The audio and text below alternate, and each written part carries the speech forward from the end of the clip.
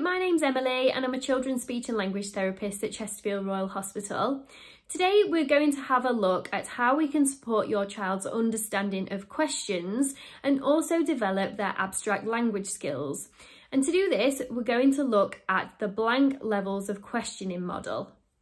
So blank levels of questioning was established when its creators went into schools and observed the language that teachers were using. And they found that the questions that they were asking the children could be categorised into 4 different categories. And these start from simple questions, which require quite concrete answers, and move all the way up to more complex questions, which require more abstract answers. Here you can see an overview of the 4 different blank levels.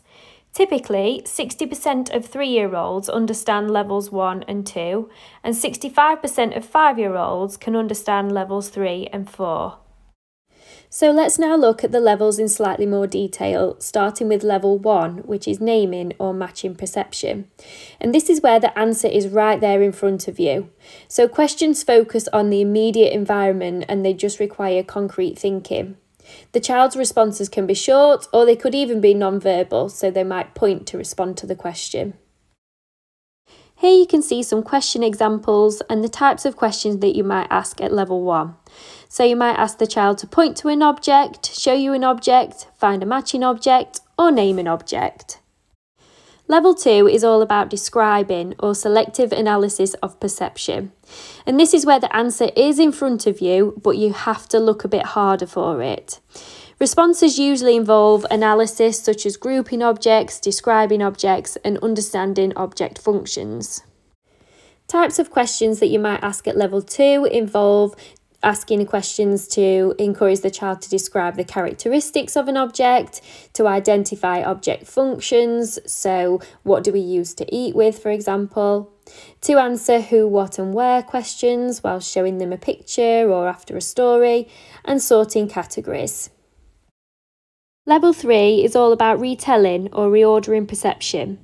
And this is where the answer is not directly in front of you, but you can use clues from what you can see or hear. So the questions aren't about direct objects. So let's have a look at some examples. So we might ask the child to tell a story or describe an event. We might ask them to make predictions, so what might happen next. We might ask them to think about what a character might say or feel, define a word, or identify similarities.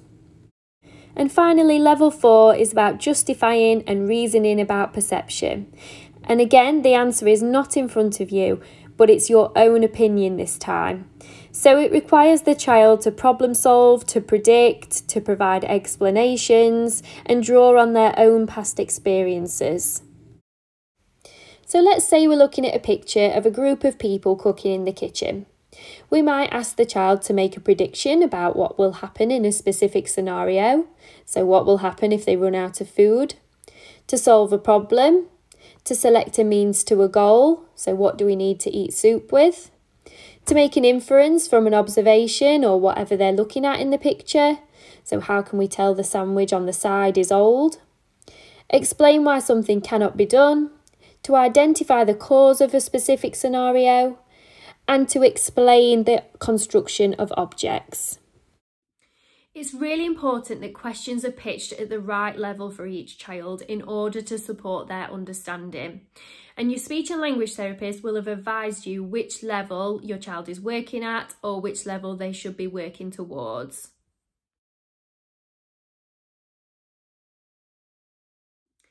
The blank levels framework can be used during structured or unstructured activities. So to start with, let's think about some of the structured activities. Your speech and language therapist might have sent you some picture scenes or they might have sent you some activities to work through. And there's also lots of information and picture scenes available on the internet that you can use. If you're a teacher who has access to Twinkle, for example, there's lots of information available about blank levels on there. So here you can see an example of one of the picture scenes that your speech and language therapist might have sent you or that you can find on Twinkle, and the scoring sheets and questions that go alongside it. So all you have to do is sit down and have a look at the picture scene with the child and go through some of the questions. And particularly for younger children, it's helpful to have a think about some of the more unstructured activities where you can incorporate blank levels. So for example, have a think about what questions you might ask at the different levels whilst you're playing in the sandpit or whilst you're playing in the water. And here you can see a really nice example of blank level 1 and level 2 questions that you can ask whilst playing with the tea set.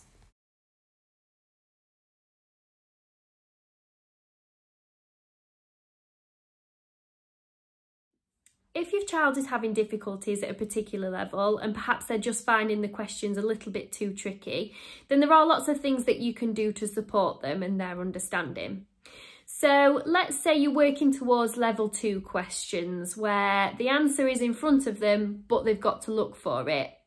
If they're finding those hard, then you could simply just choose some questions from level 1 instead and move down a level. So let's say we're playing with a tea set. I might say, how many cups are there? That's a level 2 question. If that's too tricky, then you could just say, show me the cup. And that's a level 1 question. You could also repeat the question again. You could rephrase the question. You could simplify the question or break it down into smaller chunks. Or you could give them a choice. So going back to that cup example, I might say, are there 3 cups or are there 4 cups? You could also use gestures to support your child's response. So going back to that cup example, I could hold up 4 fingers or I could point to the different cups. You could also give verbal cues. So that could be giving the first sound of the word that you're wanting them to respond with. So let's again say, I've asked how many cups are there. You could start to say there's, and almost starting that sentence off for them sometimes can help. And sometimes it helps to demonstrate the answer as well. So let's say if I asked, what would happen if we put water in this broken cup? If they can't quite respond, we might actually demonstrate it and see what happens and then talk about it. And sometimes it's helpful, particularly for some of the more complex questions, to relate them to the child's personal experiences. So if I said the spaghetti is really hard, how will it feel once it's been cooked? I might say something like, can you remember when we cooked potatoes the other day? How did they feel? And to support the child's understanding, it's really important that you've got their attention first before asking the question. So try to get down to their level or call their name and make sure you've got their attention. And the second thing is, give them plenty of processing time. Sometimes these questions can be tricky and sometimes we don't give children enough time to respond. So make sure you are giving them that processing time that they might need.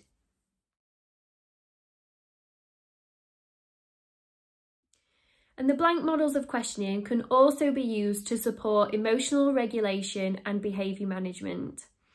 If a child has done something that they shouldn't have done, it's not uncommon for us to ask questions such as, why have you done that? Or what could you have done instead? But these questions are actually really tricky for children to understand and they're pretty complex, pitched at around blank level 4. So we need to really consider what level the child is at and what questions we could ask instead. So as an example, let's say a child has pushed another child in the playground and they're working at blank level 2 of the model. Instead of asking them why they've behaved in a certain way, try to tell them exactly what's happened and how their behaviour has affected other people. And try and keep it short and simple. Try to avoid using negatives such as don't and not, because these words can be tricky for children to understand. So instead of saying don't push, you could say use kind hands. If the child is at level 3, then you can ask them to describe what's happened, what people might have said, or how others might have felt, but try not to ask them to justify their behaviour. Instead, you can state why they shouldn't have done something. So if they have pushed another child in the playground, you could say because it might hurt somebody. At level 4, you can ask those trickier questions such as the whys and the hows. But if they're struggling to understand or to give you a response, simplify your language, repeat the question, or model the correct response if needed.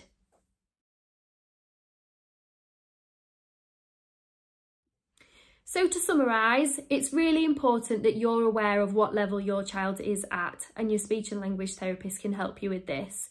But it's also really important that you then adjust your way of speaking in order to support your child's understanding. And this is particularly the case for when you're asking your child to follow instructions, during classroom work, when you're asking them general questions, or when you're asking them to reflect on behavioural incidents. And it's also important that you become familiar with the different cueing strategies you can use when your child is struggling to understand a question or respond to a question. So that's those things we talked about, such as repeating a question or rephrasing the question or offering them a choice. And if you have any other questions, please don't hesitate to get in touch.